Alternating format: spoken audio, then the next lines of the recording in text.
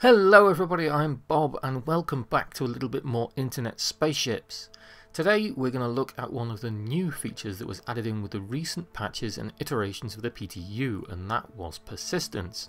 I did a video a while back showing the sort of work in progress and how it was beginning to kick in, and now it's out on the live client. We'll take a little bit of a closer look. The main premise is as such. Until now, if you've been playing the StarCitizen Alpha, whenever you logged out, or more often than not, because hey, it's the Alpha, your game crashed or the server decided it was done for the day and closed down. After you restarted your game client and you joined a server again, you'd wake back up in bed that was most relevant to your activities, as if everything you'd done the day before was all a bad dream. Relevant, of course, meaning the main hub where you last landed a ship. So Olisar, Grimhex or Levski. If you crashed out, your ship will be missing, more often than not with the valuable cargo you purchased vanishing into the ether as well, and you'd have to reclaim it at one of the terminals with no money to your name anymore. Bugger. Now, however, things have changed, mostly. CIG has added the first iteration of persistence into the game, so if you should leave the game for whatever reason, or for more often than not you crash out again, then you may be offered the chance to pick up where you left off.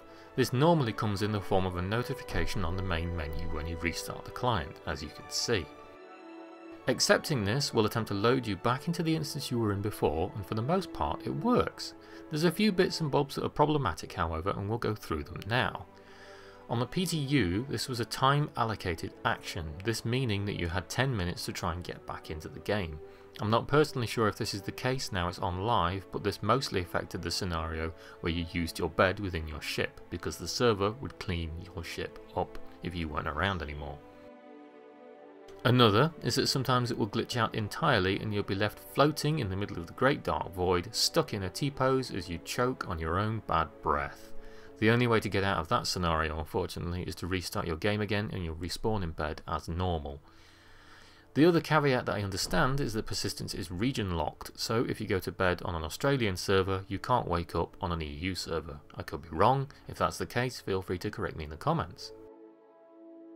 That's the bad stuff. Now for the good. When it works, and it does work more than you'd think, it means you pretty much respawn in the same spot where you left off. This includes the mechanic CIG introduced in the PTU, which is the aforementioned getting into bed on board your ship. You'll wake up again on board your ship. This is the mechanic that I think only lasts for 10 minutes, or your ship will be cleaned up by the server when you're not around. Again, I could be wrong. One comment on the previous video I did about persistence asked about not logging out in your bed and logging out, or crashing, as the case may be, in the pilot's seat instead. I can happily say that if you get the recover last instance party invite and you load in, it can indeed chuck you straight back into your seat, as you can see here. You'll load into the game in the same way you do in Arena Commander, where you just sort of plop down into your seat, the canopy closes and you're good to go again.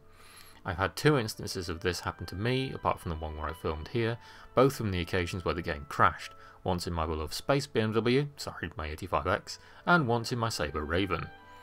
It also works if you're just milling about somewhere, so you could be on a moon's surface or maybe walking around one of the stations and you have a crash. Sometimes you can just load back in and you'll be popped back into existence, stood exactly where you were. One last thing to note before we finish off is a bug I've noticed when you do rejoin a server. You'll be able to sell cargo and stuff that you had in your ship, thank God, but if you try to use a ship retrieval console then it'll be blank as though you don't own anything, as you can see here. Don't worry, CIG hasn't nicked your ships as punishment for selling or your widow, but it is an annoyance. To fix this, you either have to rejoin another server, or you can use the key combo to, well, kill yourself. It's not perfect, but hey, it works. So, there we go. Persistence in a nutshell, at least the first iteration of it. It's obviously not quite there yet, and as ever there's more work to be done, but more often than not, if you do crash out when you were a freelancer full of cargo, it can actually save your bacon, or your widow, or your hydrogen, or whatever your freelancer was moving at the time. And you don't end up frustrated and penniless and then uninstall the game waiting for the next major patch, as more often than not happens. As well as persistence, CIG's also been working on a buttload of crash and performance fixes for the playable universe, and these have really shone through, as performance in general is a lot better, and there's been a lot less crashes, at least from my perspective. There's still a fair bit of frame hitching, and the servers don't like mesh collisions, like when ships bump into one another as you might have seen on the stream from the other weekend, but progress is progress, and it's not that long now until we've got 3.2 coming onto the PTU as well. It's nearly June, and I want my 600i! Thank you for watching, guys. I hope this was informative, and of course I'll keep an eye on it to update you when things change and when they make changes to persistence. If you're watching this video as it comes out on the 26th, Sync has another event this weekend which I'll be streaming, and of course we'll do highlights for. Links to those guys and the Discord are in the description. No doubt we'll be doing it with Citero again, so you can always go and see it on his channel too, and I hope to see you there. Have fun!